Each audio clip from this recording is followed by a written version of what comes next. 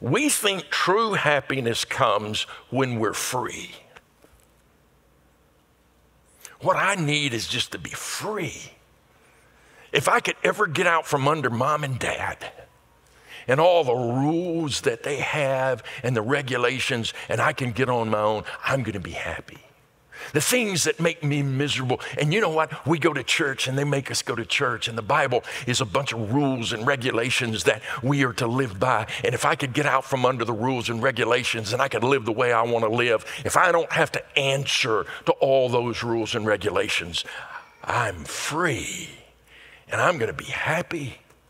When I'm the one calling the shots, when I'm the one that gets to make the decision, nobody else has to deal with that. That's going to be the day. Free of rules, free of standards, kind of like a fish in the water who says, I just feel confined by the water.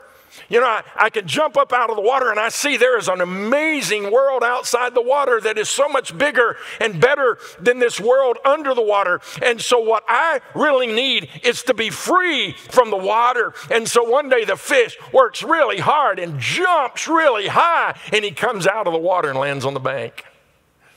And he's free. I mean, the whole world is open to him now. But here's the question for you. Is he happy? No. You know why? Because he was made for the water.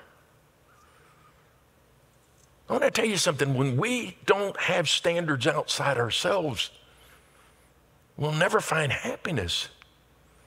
God designed us and created us to live in concert with Him and His plan and His purpose for our lives.